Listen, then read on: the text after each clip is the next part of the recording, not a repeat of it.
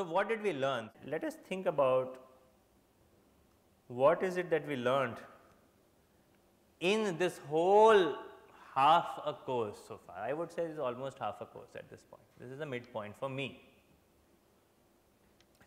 And the reason it is a midpoint for me is that now I am stopping with the traditional AI and will be moving into modern AI.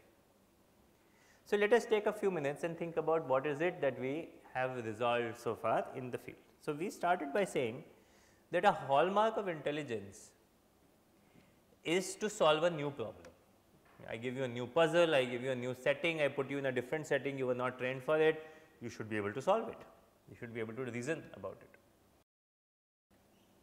We said that to solve a new problem, let us come up with a very general algorithm that solves pretty much everything or almost everything. And we said that we can do by search. So, we defined that the idea of search, a general problem, a meta problem, where every problem can be converted or many problems, at least deterministic single agent problems, can be converted into a search problem. And we said, okay, awesome, now let us come up with general purpose algorithms. And we did a huge barrage of algorithms going from uninformed systematic search to heuristic function informed systematic search to local search and to backtracking search and DPLL. Then we also said that search is just equivalent to trying out things, but sometimes the problem has some characteristics which we can do reason with to make some inferences. So, we said okay, search and inference together is even better than search, right. At every step if I can make some inferences, if I can disprove some things or I can prove some things, I can say those cases I should not be trying. So, that way I will only be trying the cases which still may lead to a solution that I can't disprove, that will reduce my search size, that will speed up my algorithm. Then we said that in order to do inference, I need to understand the structure of the problem. How would a person or an agent communicate the structure of the problem to the machine? I need to define a language. Earlier in search, our language was just a program, black box, but now we said let us go inside the black box, let us define a language. So, we said let us define a very simple language, we defined the language of constraint satisfaction problems. We said let us define a more interesting language, we defined the language of logic. Language of logic is awesome because logic has had a long history. We know that pretty much a lot of reasoning tasks can be put into logic, logical inference tasks. So, we learned about some algorithms for inference in logic, we talked about resolution and forward chaining, and then we said that, so these are called knowledge representation languages. And then finally, we said that all of this was single agent problems, but we often have multi agent problems, and we looked at the case where multi agent or two agent problems were competing against each other, they were fighting against each other, they wanted to win each of them. And so, we defined that problem as a search problem, and we talked about the minimax algorithm. And after talking about the minimax algorithm, we said, but minimax will not be able to go till the very end because the games can take very long. So, we need to cut off. Well, if we need to cut off, we need to figure out what is the value at this node, what is my probability of winning, what is their probability of winning, what is the likelihood, right. And so, I learned that, machine learned that using some feature function representation, and that is what I backed up. This is what we have achieved so far, and there were some other insights that kept coming along the way of how intelligence works. And in the context of SAT, we also said that this is one of the biggest successes in the field of AI, because at least in the field of traditional AI, because these days we can solve 1 million problems, 5 million constraints, which has a search space of size 10 to the power 300,000, but we are able to solve some of these problems today. That is pretty amazing, pretty exciting, and the way we are not able to solve a random problem here, just to clarify. We are only able to solve real world problems that come about because they have hidden tractable structures which sometimes the model is able to hit on, and there are many bells and whistles that go into the best SAT solvers. Now, where are we going to go from here? So, it seems like a lot of the AI is solved. Well, not quite. And in fact, all of this AI has gone slightly out of fashion today. And the reason it has gone out of fashion, and we will delve upon it a little bit more in the coming week, is because it is modeling the world deterministically. It says that I have a specific clause and this is a clause I always have to satisfy. There is no notion of randomness, there is no notion of uncertainty. Think about a robot moving in a real physical environment.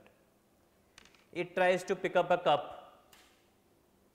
With some probability it will be able to pick up the cup, with some probability the cup will fall down, with some probability it will miss. With some probability it thought it is a cup, but it's actually a wallet. With some probability it's a cup, but the cup is immovable because it's a showpiece and it is stuck to the floor. With some probability the cup is too heavy that it starts to lift, but the cup is not liftable, etc., etc.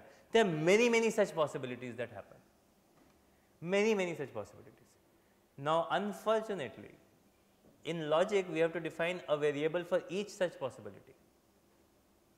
And if the possibilities are infinite or uncountable, or at least countable but infinite, you just cannot define a problem with all such possibilities, right. Think of all the ways in which your car can break down. You will find that there are large number of ways in which the car can break down, right, and you will not be able to enumerate all of them. Similarly, if I give you a symptom like I have cough and cold, what is the disease I have? If these are the only symptoms I give you, you will say I have, what would you say? Common cold, let us say. Why didn't you say throat cancer? Other than that you were trying to be nice to me. It is less probable. You have some intuition, right? It could be throat cancer. This is what happens when you go to this online Google and start to be a doctor for yourself. I am sure everybody has tried this. Every symptom has a million diseases, or at least 1,000 diseases, and some of those diseases are very scary. And if you go read these bulletin boards or discussion groups, you always find these random people with very little symptoms, they died, or their loved one died, or they nearly died, and you get really scared. Can logic deal with all of that? Can logic say that you could have throat cancer, but the probability of throat cancer is ridiculously small, and you probably have common cold because that is the most frequent?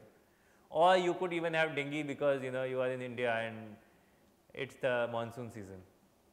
You need to make inferences in life which are not logical, which are probabilistic, which have notion of likelihood, highly likely and less likely. And unfortunately, the world traditional AI could not do this. And therefore, at some point people realized that they are not able to get from AI what they want, and they were interested in a different knowledge representation framework that leads to some of these kinds of reasonings. And therefore, logic went out of fashion, and what came into fashion at the time is probabilistic modeling, which is what we are going to start with. AI, the field of AI has seen many Turing Awards, and the latest one is on deep learning, you are all aware. But do you know who was the Turing awardee in the field of AI before deep learning? Okay, so this is your homework, and this time I want more than 2 hands to be raised, which is a very low bar, right. But if you want an easier exam, more of you have to answer this question for yourself. So, the question is, who was the Turing Award winner from the field of AI before the latest one this year on deep learning, okay? And the answer to that will lead us to the topic that we will study, which is Bayesian networks. So, I will stop here. Welcome to the world of modern AI, starting the next class.